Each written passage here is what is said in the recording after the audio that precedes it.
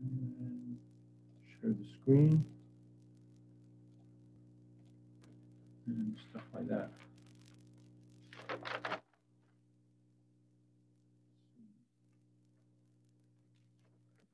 Okay, so again, time-wise, we're fine.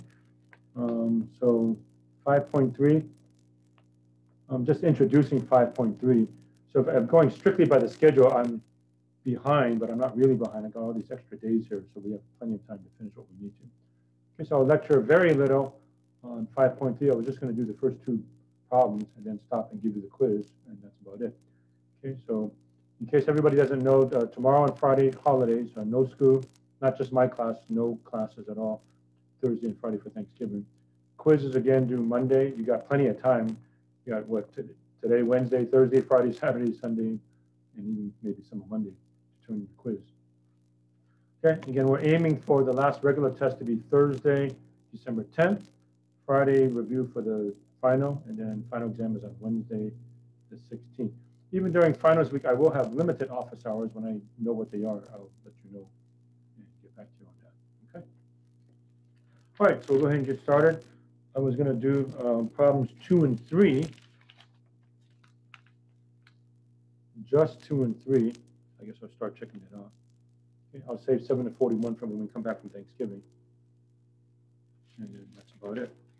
Okay, so we have this area function, this weird area function, as part of the fundamental theorem of calculus, part 1.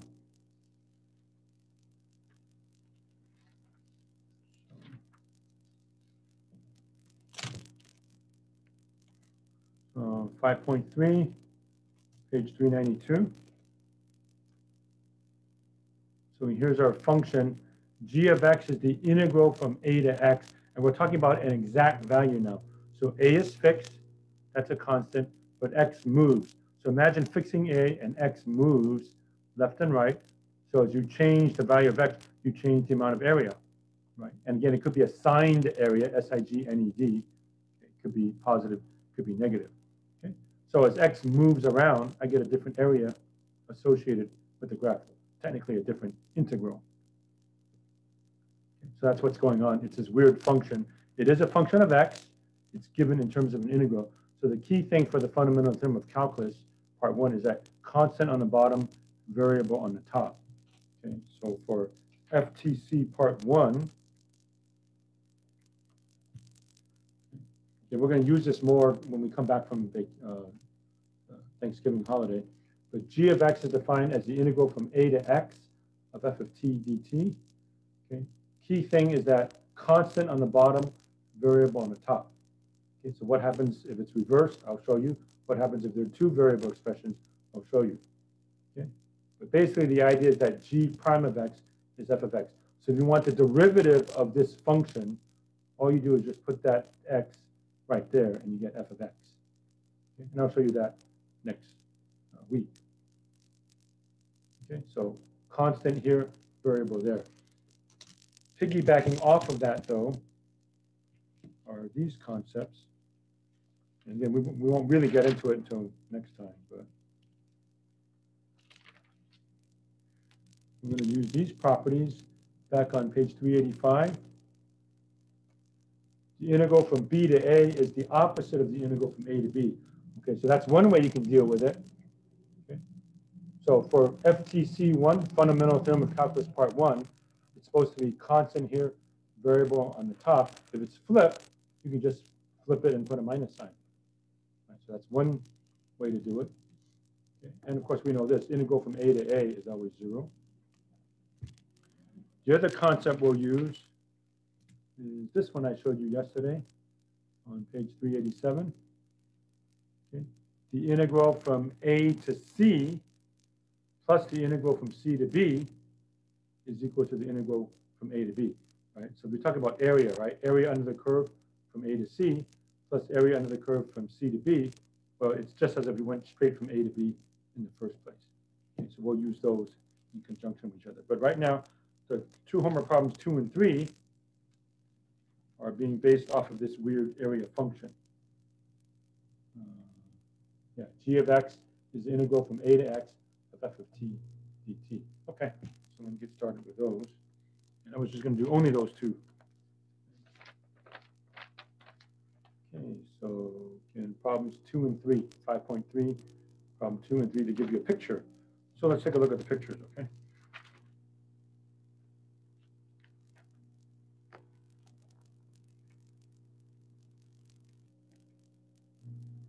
Okay, 2, it switches yellow on me sometimes. That's the way it goes. Okay, so number 2. G of x is the integral from 0 to x. So we're starting at 0, and you're going to a variable quantity x. X can move around, so you have a different value for the integral. Okay, so evaluate g of x for x equals 0, 1, 2, 3, 4, 5, 6. Estimate g of 7. Okay? Right, so if I plug in 0, you're talking about the integral from 0 to 0. Well, that's 0. Right? And I can just kind of show you both of these at the same time. So I'm making a little table, x versus g of x, 0, 0. Okay? I can't show you at the same time because otherwise the book's about to fall off of me. You know, I don't have enough hands. But, okay, g of 1. So the integral from 0 to 1, that's half a unit. Okay? So 0.5. Okay. G of 2. Now, g of 2 is here, so I've got half a unit above, half a unit below. So the net result is 0. Okay, and we keep going. G of 3, 1, 2, 3. Okay, so half a unit above, half a unit below, they cancel out. For between 2 and 3, I have another half unit below, so the net total is negative 0.5 for the integral from 0 to 3. 4, I got 0. So by the time I reach back up to 4, I got another half a unit above. Okay, so plus a half, minus a half, minus a half, plus a half. So the total from 0 to 4 is 0. Okay. So taking the region bounded by the graph and the x-axis. Always look at the graph and the x-axis. Anything below the x-axis counts as a negative. Everything above counts as a positive. Okay. Now we got the rest is positive stuff. Okay. So it's 0 from there to there. Okay. So I don't have to worry about that anymore. Okay. Now we want to go to 5. Okay. So that's 1 and a half. So 1.5. Okay. I already know from 0 to 4 the net total is 0, so I don't have to reinvent the wheel, so to speak, go all the way back. I know that's another one, and that's a 0.5. So 1.5. How about integral from 0 to 6? So for 6, I get another 1, 2 and a half. So I add another 1 and a half to what I had at 5, so that gives me 4. So 6 gives me 4. Okay, part B. So I'm done with A. 0, 1, 2, 3, 4, 5, 6. I have 0, 0.5, 0, negative 0.5, 0, 1.5, and 4. Part B, estimate G of 7. And you can see why it says estimate. I can get the exact value when I have straight line segments. Okay, once I get a curve, I can only make a guess. Okay. So here's my guess. If I drew a straight line from there to there, I'd have a triangle, which is 1.5, right? Area is 1/2 base times height. The height is 3. That's 1, so 1.5. Or another way to think of it is you can tell this is 1, 2, 3 squares, right? 1, 2, 3 squares. If I go in a straight line from there to there, that's going to cut it in half, so that'd be 1.5. Now, the way it's curving, it's a little bit more than 1.5, so I guess it was an extra 2. So that's the reason why I put 7, 6 is my estimate. Okay, so that curved region right there, I'm going to guess it's 2. Again, if I go in a straight line from there to there, it's 1.5. I'm getting a little bit more than that, so I'm going to call it 2. So 7, 6.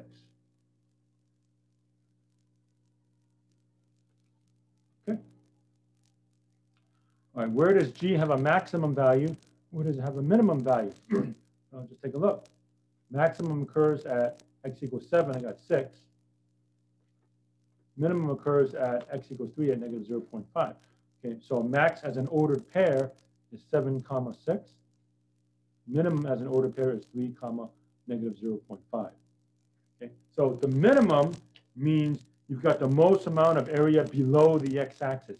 That happens right there at 3, right? Because right here, you've got positive a half, negative a half, negative a half. So that's going to be the minimum value. It's the most negative. Then after that, you stay above the x-axis. So it makes sense that the maximum would occur at the highest value, which is 7. Okay, then D, sketch a rough graph of G. Well, all I did was take these points and plot them, where it's x versus g of x, right? So this is the graph of x, and this is g of x. So I just plotted 0, 0, 1, 0.5, 2, 0, all the way down the line. You can do that as well as I can. And there it is. And you can see the minimum occurs at x equals 3. I'm down half a unit. And the highest is at 7, 6, way over here. Okay? So I can't show you both at the same time, but I plotted, 0, 0, 1, 0.5, 2, 0, 3, negative 0.5, and so on, all the way up to 7, 6. And that's what the graph looks like. So there we go. Okay. Okay, that's it for 2. And then number 3, and then after 3, I'm finished. Then I'll give you the quiz. Same game. 3, there's no curves. Everything is a straight line. So we should be able to get the exact answer. Because it looks like I've just got a bunch of rectangles and squares and triangles. I know how to find all those areas, right? Okay, so g of x is defined as the integral from 0 to x. Again, notice constant on the bottom, variable on the top. Okay, f of t dt, where f is the function whose graph is. Okay, so evaluate all of these. I decided to do all of them. I went 0, 1, 2, 3, 4, 5, 6. So I'll answer all of these and more. Okay. All right, so what's g of 0? What's the integral from 0 to 0? 0. So 0, 0. 1. I pick up 1, 2 squares. So 1, 2.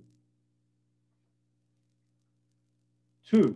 Okay, between 1 and 2, only between 1 and 2, I pick up 1, 2, and this represents 1 more because it's 1/2 base times height, right? So I net it 3 more. 1, 2, and this triangle is another 1. Or another way you can think of it is if I take this rectangle, that's clearly 2, right? The one I'm tracing out is 2. That cuts it in half, so that's 1. So I pick up an extra 1, 2, 3. So I add 3 more from what I used to have, which was 2. So now I'm at 5. So 2, 5. The net area under the curve from 0 to 2 is 5 units. That's what we're saying. Okay, now between 2 and 3, how much extra do I pick up? Okay, I got another triangle.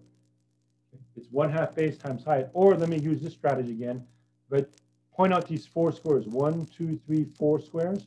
Okay, I'll trace it out. That's clearly 4, right? That's 4. That line cuts it in half, which means it's an extra 2. Okay, so from 2 to 3, I pick up an extra 2, which now means I have 3, 7. That's what I have so far. And then after that, I start going negative, so I'm going to be subtracting. Right? So between 3 and 4, I subtract half a square. So I take off a half from 7 to 6.5. And then between 4 and 5, I lose another 1.5. Right? There's 1 square, and that's half a square. So from 4 to 5, I drop another 1.5, which means I'm now down to 5. And evidently, from 5 to 6, I lose 2. Let's take a look. From 5 to 6, do I lose 2? Yes, I do. 1 here and 1 here. Below the x-axis, so I drop 2.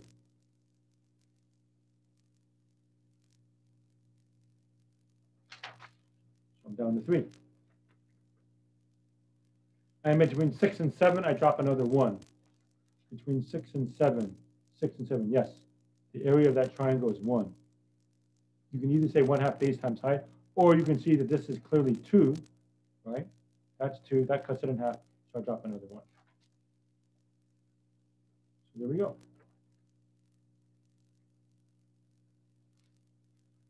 Okay, B. On what interval is G increasing? When is the function increasing? Well, between 0 and 3, then it starts to decrease. Right? So on what interval is G increasing? Part B, the open interval from 0 to 3. So that answers the question, on what interval is G increasing? Part B, 0 to 3. How does that show up in the picture? That's where the graph is positive, right? So anywhere from 0 to 3, as I pick up more and more area, it's a positive quantity. And then after that, the graph drops below the x-axis, so I'll be losing. It would start decreasing, right? C, where does G have a maximum value? Well, at 3,7. So 3, 7. And one thing to watch out for, I hope you catch this. These look like the same notation, but this is an interval. This is a point, x comma y. The context is usually clear. This is the open interval from 0 to 3, means start at 0 but don't count 0, go up to 3 but don't count 3, but you count 2.999999. Okay, this is an interval. This, even though it has the same notation, it's a left paren, number, comma, number, paren. This is a point, an ordered pair, 3, 7. So where does G have a maximum value? 3, 7. Okay, and that makes sense because up until 3, I'm getting a positive quantity for the area, and then after that is all negative. Okay, and then D, sketch a rough graph of G. Again, all I did was take all of these points. Sorry, I can't show you both at the same time, but I plotted 0, 0. Then I plotted 1, 2. Then I plotted 2, 5, and so on. Just plot them all, and there's the graph. That's all. So if I plot this new graph, sort of an area function, you can see, oh yeah, that's the maximum, 3, 7. And then after that, it starts to go down. Okay. So that was 2 and 3. And that was all I was going to do today, folks. Okay, so showed you 2 and 3. Then we'll start doing next Monday. Where are we? Yeah, start doing the 7 to 41 stuff. Okay, we'll be doing fundamental theorem of calculus part 1. How do you find the derivatives of functions given as integrals? Okay, so let me just show you where we're headed. Like 7. Find the derivatives of these functions. Okay. If you go straight by the fundamental theorem of calculus and there's no tricks or surprises, okay, constant, variable, all you do is put the x right there. The answer is going to be square root of x plus x cubed. Okay. It does get tricky though if they reverse it, variable and constant. Okay. And even trickier if they have constant and a constant. Sorry, a variable and a variable. And that doesn't show up until the problems at the end. Yeah, like 59. So what do I do if I have a variable and a variable? Okay, to actually give you a hint. So if you want to learn ahead of time, you can look at what they have there. Same thing for 61, same thing for 63 if you have a variable and a variable right there. Okay. But other than that, that was all I was going to do today. Okay, so let me check the chat and see if anybody has anything. And if not, I'll go straight to the quiz. Okay, so chat, nothing there. Okay. Anybody have any questions? Otherwise, we'll go straight to the quiz. And then that'll be it until next Monday. All right, so quiz time. So as usual, get your cell phones and cameras ready. And then I'll put you in your breakout rooms. And it's due Monday. And everybody have a nice Thanksgiving. No class on Thursday, no class Friday. All